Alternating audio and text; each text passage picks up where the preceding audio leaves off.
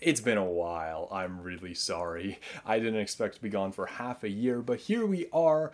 I've just been a little bit busy, and I'll talk about that at the end of the video. Don't worry if you're interested. We'll talk about it later. For now, I want to talk about what if Rudeus never went to the Beggared continent to save Zenith? What if he listened to Hitogami's advice and just stayed back? Well, we actually kind of do know a little bit about that future in a couple volumes from now. So this is very, very minor spoilers, but it's not really anything big. Hitogami does end up telling Rudeus what would have happened, pretty much. And I want to go over those events and just talk about what happened, or what would have happened. And also, I kind of want to just speculate on my own, kind of where things would have went from there, because we only know a very immediate effect of what would have happened. And it is interesting all on its own, but I think that there's a further discussion to be had of what happens after that, after they save Zenith and everything. Like, what's this other future gonna have? And I don't know, it's kind of a fun future, and I want to see more of it, to be completely honest. But pretty much, the ones at the Beggared continent saving Zenith right now are Paul, Lilia, Geese, Talon, and Roxy. Lilia obviously isn't like on the front line. She's injured. If it were like, 6 years ago, 7 years ago, Lilia, I think that she might actually have enough strength to do that. It's just while she was defending Princess Ariel, because she did actually work at the Asura castle or whatever, she injured herself, unfortunately, and she couldn't really do many proper duties. But I'm mature. But ever since then, she got injured on the job and wasn't able to perform her tasks pretty diligently. And so obviously, Lilia's not on the front lines here trying to save Zenith. She's kind of just, I guess, the moral support for Paul. But pretty much, the entire gang would just save Zenith. Pretty, that's it. Call it a day. All right, pack it up, boys. We save Zenith. And that's kind of it, right? We get a little bit of details about what happens and how they save Zenith. Not the immediate effects, but how do they explore this entire labyrinth? Supposedly they're in danger. Send help. There was a literal SOS message that Geese sent out. But without Rudeus, they would have been fine? Well, pretty much, because Rudeus went there, he does end up saving a merchant, and he allows that merchant to arrive at the city of Rappan, which is where the labyrinth is, and that merchant ends up selling magic stones to a certain adventurer.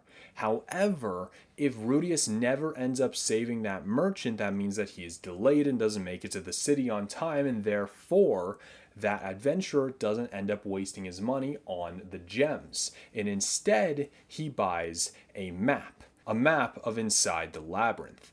And Geese is the one who sells it to him, because Geese tries to rally up a bunch of people to help find and save Zenith. But it's not really working out. He doesn't really have the influence in the Beggared continent. But this other experienced adventurer, he does have a lot of influence, and he is able to gather a lot of people. And so he and this group of adventurers goes down into the labyrinth, and they run into Paul. And Paul, I guess, somehow tries to convince them, or he doesn't try. He ends up convincing them to help save Zenith. And so them all together travel throughout the labyrinth. Talon, Roxy, Paul, Geese, all of them, plus this mini army of adventurers, just go down and explore the labyrinth, and eventually they do save Zenith. However, there's two catches.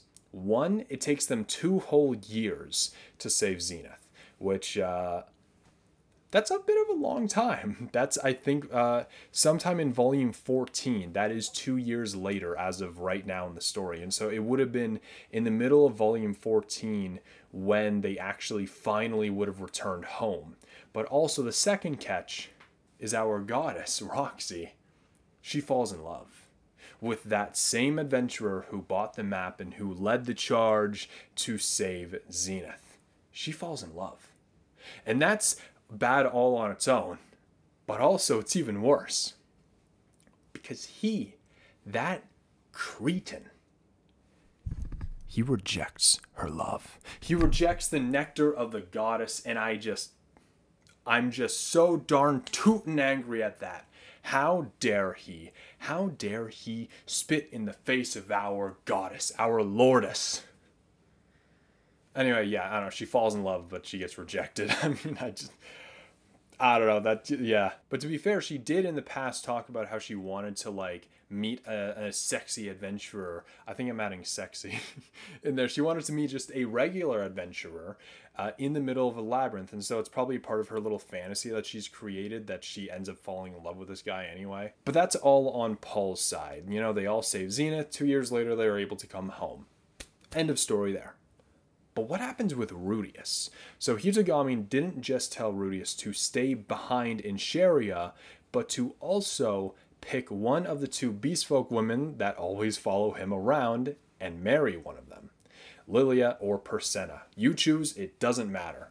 And it really didn't matter because in the end, according to this future, he would have just ended up marrying both of them anyway.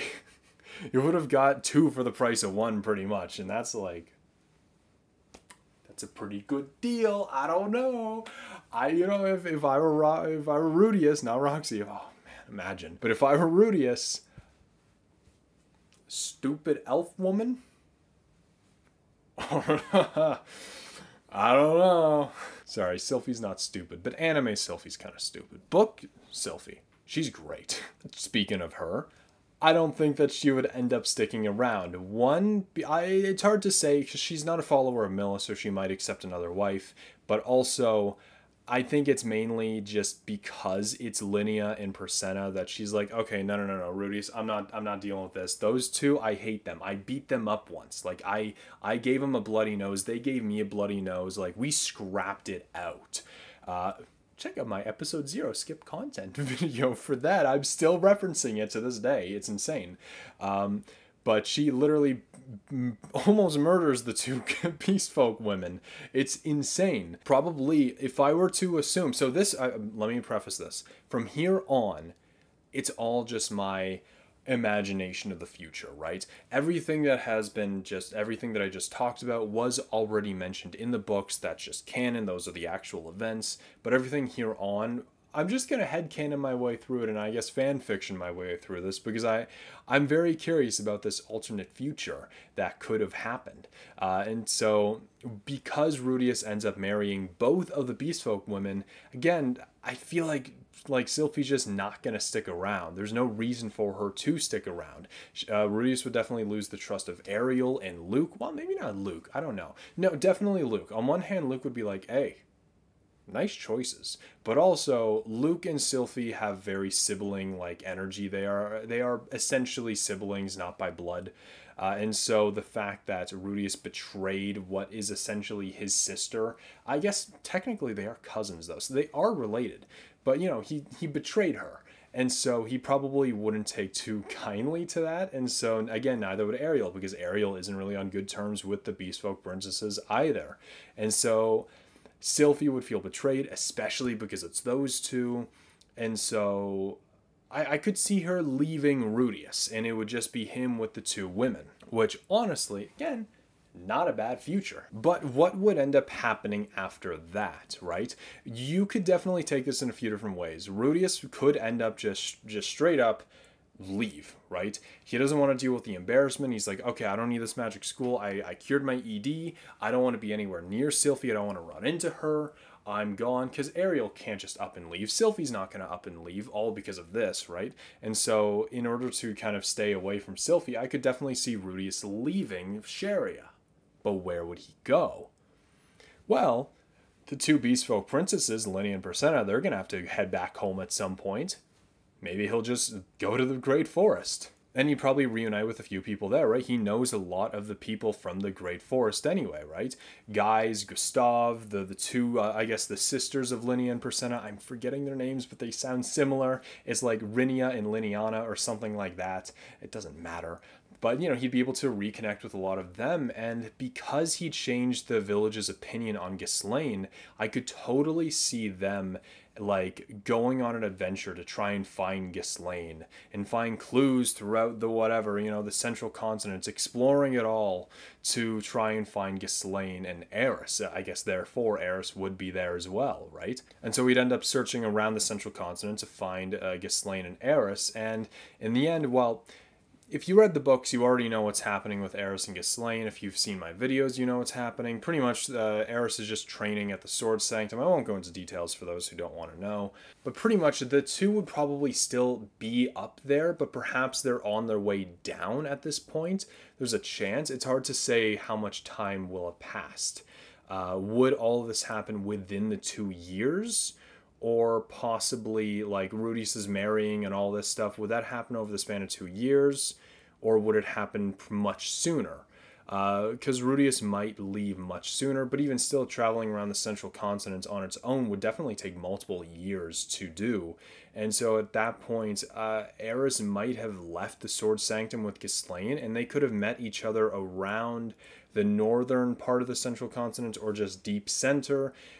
It's hard to really say, but if they were to reconnect, what would happen, right? Obviously, I think that they'd all go back to the Great Forest. Ghislaine would reconnect with her family, and then Eris would be able to see the sisters again, the two little ones again, Linia and Pursena's sisters. Again, I don't know their names, but more importantly, of course, what would happen between Rudeus and Eris? Honestly, probably very nice things. Because Eris loves beast folk women, I think women in specific, I don't know if she likes beast folk men, that's not really known, but she would probably really like Linia and Pursena for a lot of reasons. But what would she think of Rudeus? Obviously, I think that in this situation, everyone would come to an understanding. I think when they meet, right, I imagine it like it's Ghislaine meeting Rudeus for the first time, or for the first time in years. And it would be those two meeting before Eris and Rudeus reuniting. And so it would be her, Ghislaine, like reconnecting with Linia and Pursena, because I imagine they would have been just like children by the time she left the village, maybe. Or maybe they wouldn't have even been born at this point. I don't know how old Ghislaine is. She almost looks like she's in her 40s or something. I don't know. I've been slurring my words a lot today. I'm tired. But I feel like she would be able to like kind of break the misunderstanding that's been happening. And it's like, Rudeus, it's been so long. Eris cannot stop thinking about you. It's like, it's insane. She's right over there. I can't wait for you two to reunite. And it's like, I'm just so happy that you're actually here. You've grown. You're a man now. It's insane. A man with two beautiful beast folk women there as well. Congratulations. It's like, under normal circumstances, I feel like Eris would want you all to herself, but considering it's those two, I don't know. Maybe you could, maybe you can work something out. And Rudeus would be like, what are you talking? I thought Eris hated me. It's like, well, oh God, no, she is obsessed with you. What do you mean hate? Nuh-uh. Her obsession has only been growing throughout the years. And so they would reunite, and definitely very hot passion would probably ensue right away. But again, I feel like that Eris would kind of accept being the third wife of Rudeus just because, again, Sylphy would leave Rudeus because it's Sylphy, because it's Linia and Pursena. But I feel like Eris would want to be his third wife because it's Linia and Pursena. It's two beast folk women and Rudeus. What more could you ever ask for?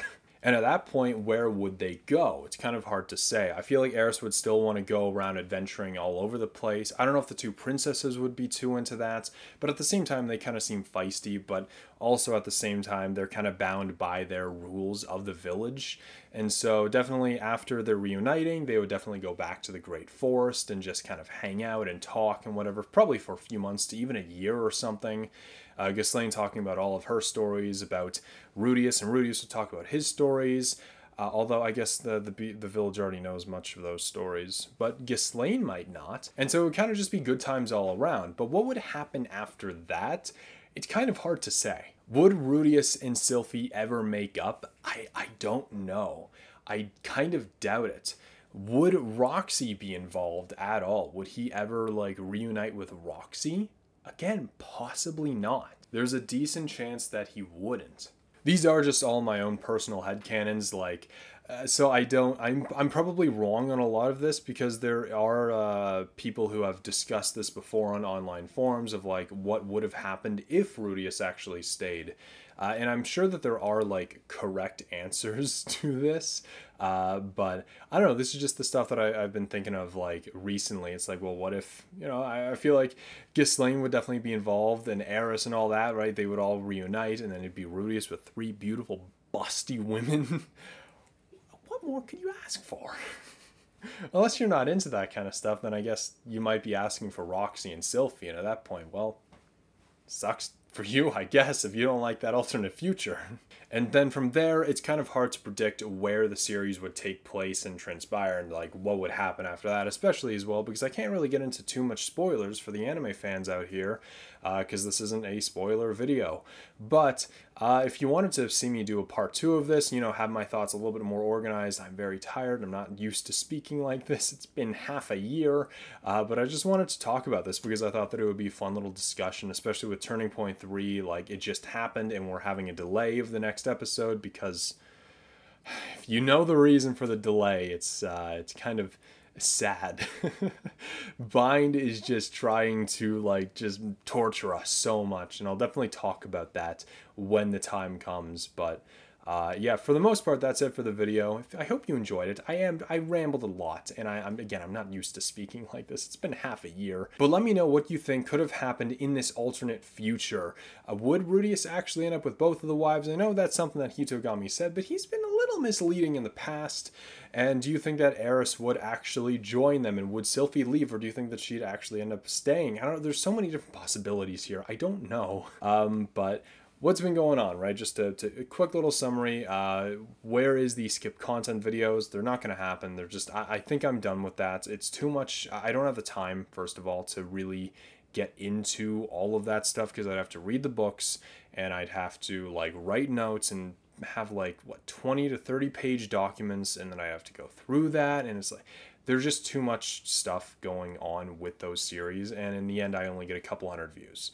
A video like this where I have an idea and I kind of just talk, write some notes down and talk, it's a lot better for me right now. I don't know if it's enjoyable for you guys. Again, I'm tired. I haven't spoke like this in a while. I'm sure that I was rambling and slurring a lot. I don't know why, and I'm sorry, but videos like these are a bit easier for me to make, and especially if it doesn't get many views, then I wasted an hour or two of my life, not, you know, multiple, like a lot of hours, because again, the skip content really takes a while, and I just don't have the time. I've worked full time at a restaurant.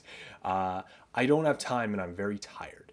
But also, other people do it much better than I do. Well, some do it worse, a lot of people do it worse, but some people do it just as well, if not better than me, and they all get so many more views than I do. And I worded like that because there's like the slideshow videos of just like you see an image with a little tiny paragraph description as it slides by the screen, and it's like, okay, well, those are just really awful videos. Why do they get hundreds of thousands of views? But then you have people like Otaku Spirit, which he quite literally does exactly what I do when it comes to the skip content, and I think that he might even do it better than I do. And so go check out him if you want stuff similar to my videos, but probably just it's a little bit better, let's be real. And he's able to, like, the turnaround is insane. The episode comes out and just a couple hours later he has the video out. There's no way he didn't pre-record it. I think he is just summarizing the web novel somehow. I don't know how he does it, but he somehow was able to get it out just a couple hours after the episode airs. I don't get it. But anyway, I don't know if I'm going to be back full time. I'm going to be posting a few videos over the next few weeks. But we'll see. I'm going to limit it to maybe once a week, if that. It's just, I know the on and off is very annoying for you guys, I'm sure, even though I act as though I matter, but I probably don't. So a lot of you are like, oh, hey, this guy's back. Cool. And I didn't really miss him before, but he's back. That's pretty cool. And so I'm sorry for the whole on and off stuff. That's kind of always what I've done with YouTube. I've taken, like, I guess hiatuses. I'm very much like Hunter x Hunter, if you think about it. But yeah, for now, I'm going to be posting for the next, at least until the season ends, and we'll see what happens from there, if I'm motivated to continue, because it's, you know, I don't know, I'm just busy. And so I hope you did enjoy, and if you did, give it a like and subscribe for more Mushoku Tensei content, and I will see you in the next video. Goodbye.